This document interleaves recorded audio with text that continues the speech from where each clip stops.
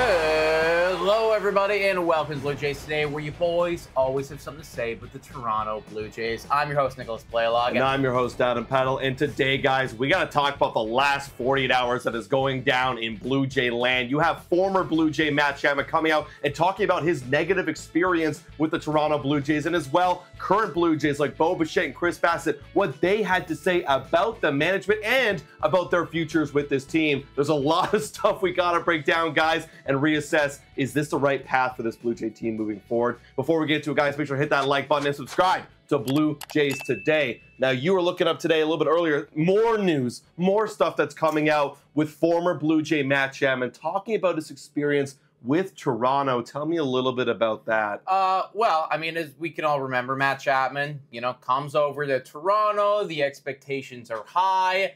Never really hits that level that I think a lot of people were hoping for. And I guess the biggest question was why? Was it the fact that Matt Chapman is just not a very good baseball player? Was he, just never really finding his groove in Toronto? Maybe a little bit of both. He came out recently, was talking about his current experience in San Francisco and how he is really enjoying himself right now. In fact, he said, this was in reference to an extension with San Francisco. So he said, I don't think I was as comfortable maybe in Toronto the last couple of years as I am here with San Francisco. Sometimes your environment has a lot to do with that, and it's just a good environment for me. I definitely enjoy playing on the West Coast and playing for Bo Mel, which is the Giants manager, Bob Melvin. I'm comfortable. So just with that stuff right there, it's very clear, very comfortable in San Francisco, not comfortable at all in Toronto, very comfortable with the manager, Bob Melvin, maybe not so much with the Toronto Blue Jays guys that he was with, right? So that is something going down with Matt Chapman right there, and really, this wouldn't be too much of a talking point had we not also seen very recently maybe a little bit of a fractured relationship going on with Bo Bichette and the front office right there, because he does not want to come back in free agency when his time is up. And then also, too, all of the comments that Chris Bassitt said, because he had quite a lot to say. So kind of all of those things just like compiling on top of each other. What do you make about that as a whole, and what do you make about these Matt Chapman comments? Yeah, to finish off the Matt Chapman comments, obviously you can interpret it many ways. You could interpret it the way that I think we are, where it's, clearly if we wanted to keep this guy around or we wanted to make him perform better, not make him perform better, but have him perform better,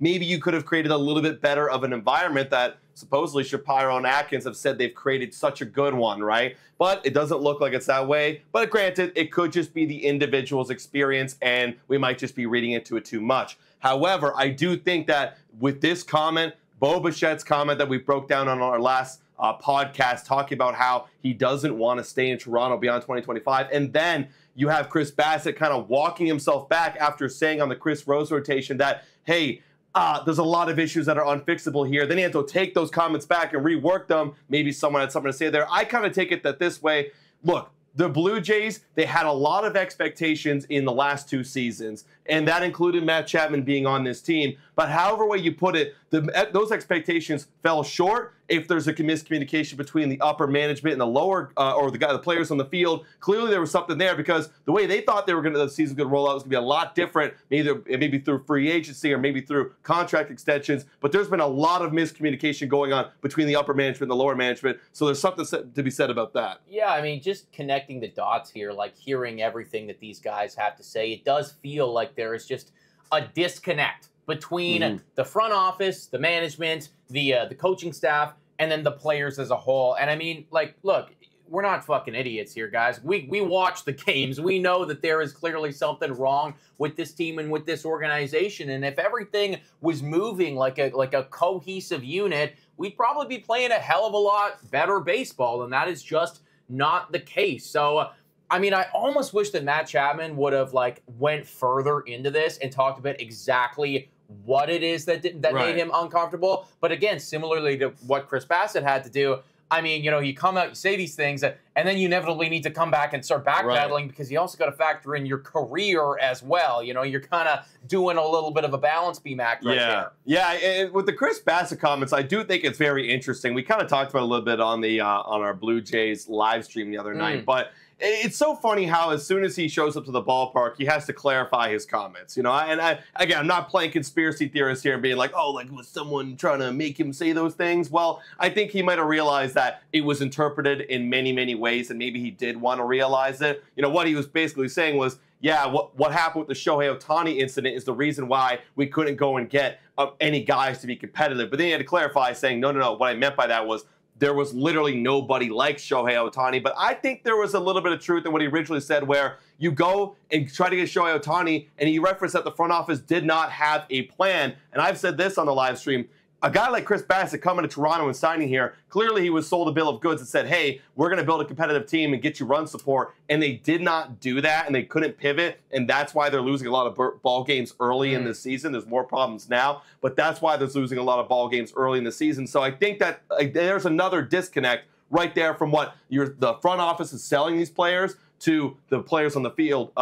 My point is, if we're moving forward in this whole organization, trying to be competitive in 2025, how are we going to trust that this front office is going to do a good job in that when we've seen the last couple of years they failed pretty bad? Yeah, it's a really tough spot to be in. I mean, I think that all of these things, like when you're hearing your guys come out and start to kind of slowly move in a negative direction about the team that they were either formerly on or the team that they're currently on, it means that something's not right there. And, Rogers Communication Company has got to see the writing on the wall here and go, shit, like, why are all of these star players coming out and not feeling so good about this unit that we've built? Like, is it just the drinking water in Toronto? Probably not.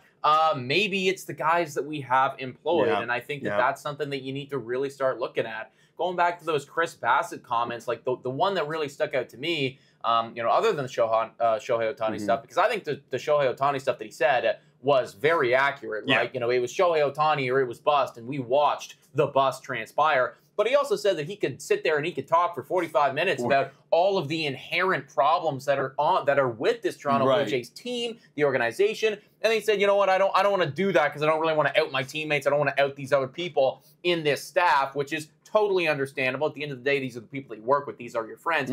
But there's a lot of fucking problems, and he knows it. He knows where the bodies are buried. And similarly, Matt Chapman knows where the bodies are buried. So it's just like this ongoing pattern of kind of like a player not doing so well and not feeling so comfortable here in Toronto. And that's not something that you want to see, because I'm starting to see a little bit of a pattern growing here. And then also I'm correlating this to what we saw with the Colorado Rockies a couple years ago. Like, that management consistently pisses players off and they never want to go there. I don't want to get the bad rap among people in MLB, among players in MLB, that going with Toronto or signing with the Blue Jays or being a Toronto Blue Jay is a bad idea because Ross Atkins is an idiot. Yeah, and to Chris Bassitt's point, he did, when he clarified, said like, oh, they treat the families well here, and sure, we don't know actually that point. We don't know how they treat families behind the scenes, but in terms of a place to play and grow as a player, yeah, you're right. I hope that we aren't getting that rap, because it feels like the last 2 years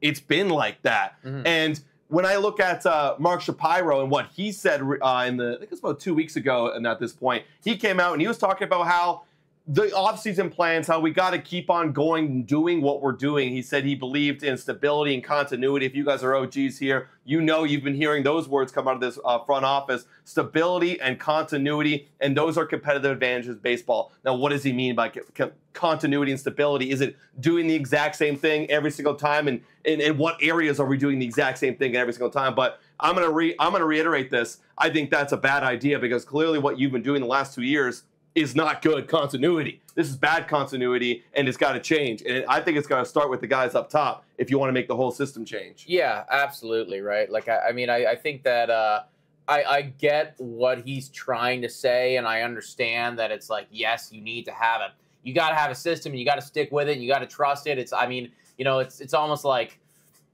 going to the gym or something. Like, you got to keep doing it, or else you're never going to see your gains, right? Or whatever. But with the Toronto Blue Jays, your workout regimen is fucked. It's like you're everything that you're doing at the gym is all wrong. So like, we got to see a personal trainer here, and that guy's got to give us a whole new regimen, because doing the same thing over and over again and heading into free agency with the same idea is not the right way to go about it. So I just think that there's so many inherent problems with this management and the front office. And I kind of want more players to come out and just speak about their experiences in Toronto and talk about this, because maybe that is what's going to spark a change here. Well, if they did come out and start talking about it, I think that means inevitably we're going into a deep, dark rebuild. Because for a while, we will then be known as the Colorado Rockies, the Oakland Athletics, and nobody will want to come and sign here. So time for a quick shout out to Betway. Betway is the best place to make all of your sports bets on all of your favorite teams. Betway is also in collaboration with iGaming Ontario. Must be 19 years older to participate. And guys, please bet responsibly. Now, back to the content. I think that's why they're being very careful with it. I mean, we're talking about it. You know, even us talking about it is putting a little digital footprint out there of saying, hey, there's something going on here. But I think as fans, we got to know if there's something going on and why we're not performing. We deserve to know. You know, we pay money to see this team. I pay my Sportsnet Plus bill. I do all, you know, I buy jerseys. I commit my life to this team.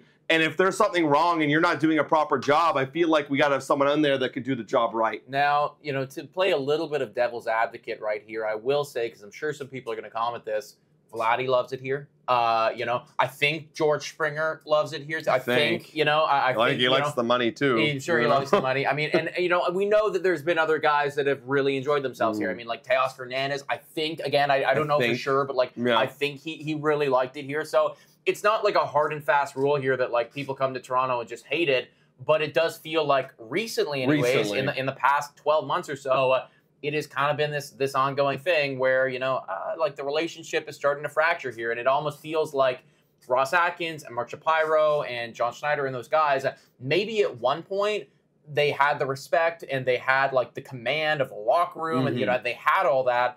But it feels like it's starting to slip away. And just like anything, it's like change has to happen. Change is inevitable. It's got to happen at some point. This is why we elect a new, you know, president and a prime minister every couple of years. Because it's like, you know, you start to lose your way eventually. And it feels like that is really what's happened here with this Toronto Blue Jays management. It felt like they stopped doing the work after 2022, like in terms of the roster management. I'm just talking straight from Ross Atkins' point of view right now. It felt like they stopped doing the work because they were relying on the guys. I mean, hell, our hashtag this year is to the core. And while some guys, yes, are doing great, like Vladimir Guerrero Jr. and a couple pitchers here and there, it wasn't continuing to help this team. Like, times change, people change, stats change, players change. We have to be able to continue to go with the change. And it felt like they stopped and they let the team go be what it is today. And they failed. And Ross admitted it too. He said, "I'm sorry." He admitted to everybody he failed. He didn't do his job.